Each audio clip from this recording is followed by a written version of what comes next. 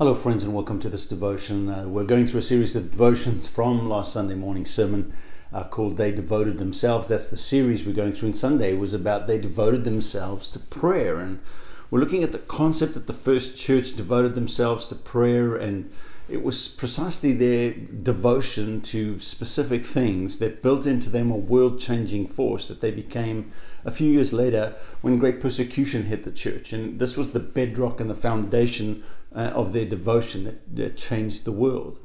And some 30 years later, after that event, Paul continues the encouragement of this devotion to prayers when he writes to the Colossians in Colossians 4 verse 2, and he says, "Devote yourself to prayer, being watchful and thankful," and pray for us too, that God may open a door for our message so that we may proclaim the mystery of Christ, for which I'm in chains.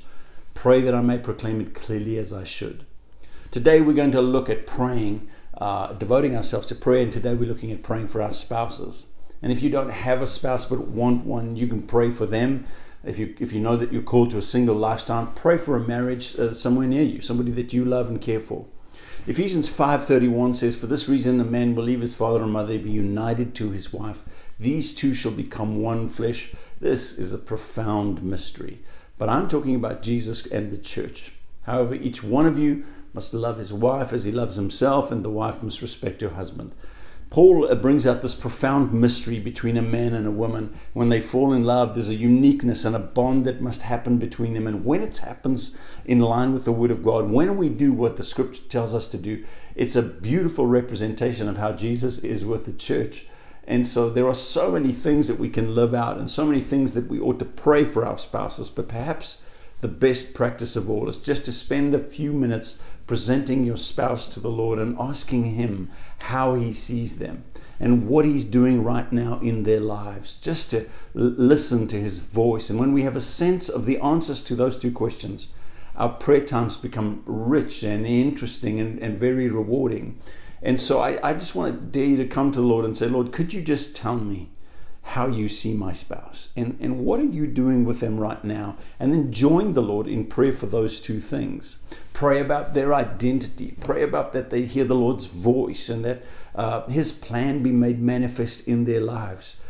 Pray for things that they may be struggling with, or stand behind them as a shield. Guard them with your prayers. Set up a protection around them. And where they have a weakness or a lack of confidence, pray for them.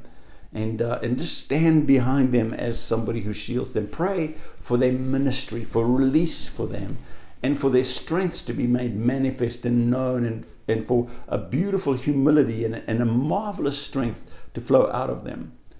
There are some things that we all know we're supposed to pray for. Jesus taught us this. Pray for daily provision for them. Pray that Jesus be exalted and glorified in them and hallowed in their lives. Pray that they be protected and led away from temptation. Pray that He delivers them from evil. These are all things that are basic that Jesus taught.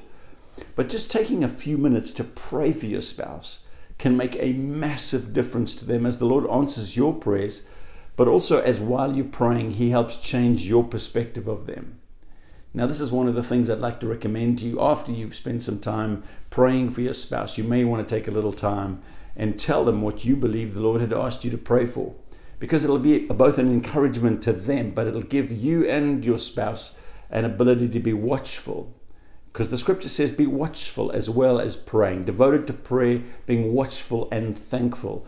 And so part of this is watching. This is what I feel like the Lord said we're praying for. Now we watch, and when He answers, that we're quick to acknowledge and celebrate the answers to what God has given us to pray.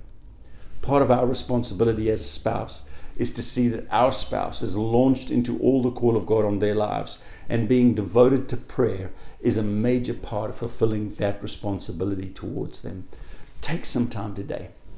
Pray God's blessing and favor and smile and manifested goodness into the life of your spouse. It's been so great to see many of you at church. We're so looking forward to seeing more of you. Sign up and join us. We love to be together in Jesus' name. We miss you. Praying for you every day. God bless.